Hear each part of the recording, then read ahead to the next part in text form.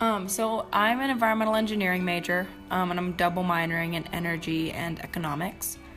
And so I've always liked science. I've always been really interested in how science works, and specifically how environmental issues can be addressed with both the science and the policy side of things. And I kind of grew up around it. So my dad's an environmental engineer for the state of Nevada back home. And so dinner conversations would be about climate change. They'd be about what he was writing for the mines that he was working with at the time. So I knew a lot of what an engineering career looked like growing up. I was kind of raised up in it. And then in high school, I got the opportunity to work with some engineers and some engineering students. And that really gave me a good idea of what engineering was and what I wanted to do with it.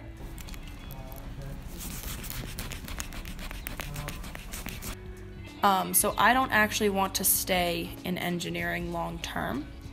I want to go to graduate school for international affairs and policy and work on the environmental policy side of things and try to bridge that gap between the engineers solving practical problems and policymakers solving the policy problems. And so engineering school was kind of one of those things that it was just a given, because I can't write a good policy or understand policies moving forward if I don't get the science and why they made the decisions they did. And so getting this technical engineering training is really important for me moving forward.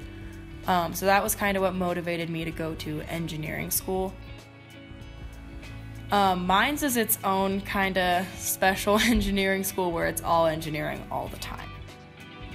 So the Colorado School of Mines is kind of weird in that the majority of campuses are fairly 50-50. And even engineering schools within bigger campuses are 60-40, which is obviously not ideal, but at least it's something, right? It's sort of progress towards a more even ratio. But at Mines, I think the average is 30-70. So it's definitely something that you notice, I guess.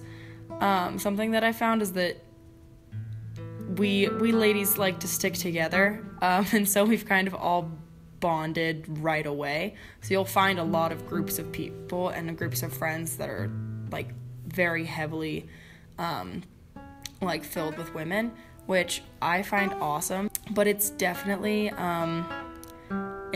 pretty obvious when you're just walking through campus. Mm-hmm.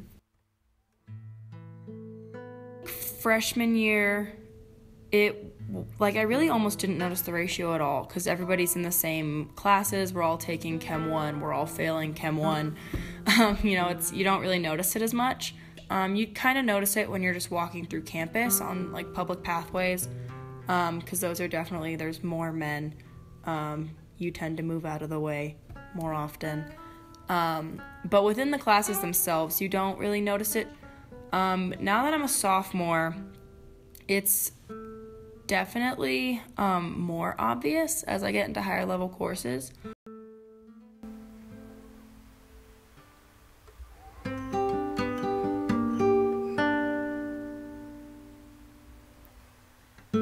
A lot of the guys at this school have a joke, and it's a running joke, and I heard it probably in the first couple weeks of being here. And it's about this thing that they call RIBS.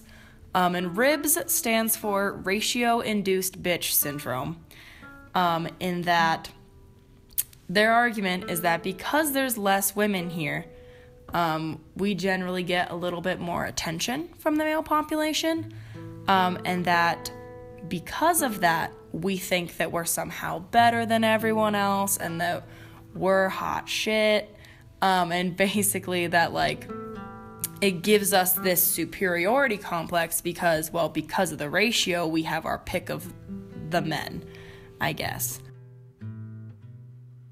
That was the first time that I really was kind of slapped in the face by the gender imbalance.